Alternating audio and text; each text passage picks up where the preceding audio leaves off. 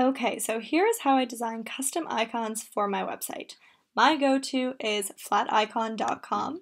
You can either use these icons for free, and then you just need to put a link to where you got it from on your website, or you can pay for a premium plan. I have a premium plan, I believe it's $9 a month.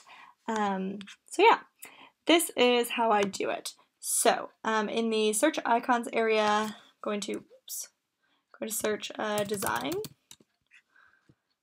I'm a web designer, so I often need icons that sort of indicate design. Skip this.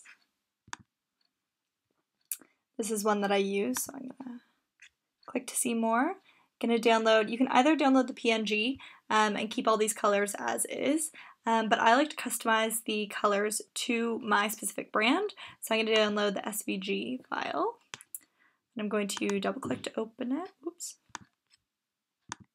I'm going to go to my desktop, double click to open it in Illustrator. And then what I do is I click on all these little pieces, or then I can change each and every color of each one of these specific items as I click on them. So I have over here already opened are the colors of my brand. So I'm going to click to copy some of the colors. Head over here to change them. Let's use some green.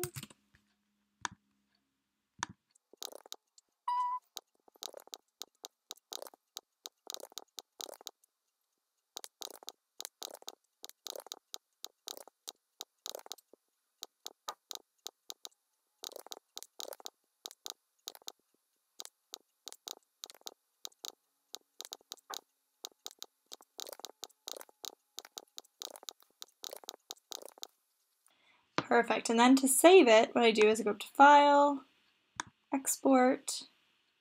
I want it as a PNG, save to my desktop, design, icon, use artboards, range 1, export. I can either have my background as transparent or as white. I'm going to keep it as white, click OK.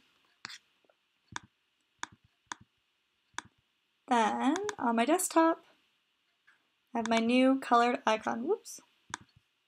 So you can see the old version up here with the regular colors, and then the new one with my brand colors here. And then I would just take this to my website and upload it somewhere on my website. And that is how I design or quickly create custom icons in my brand's colors.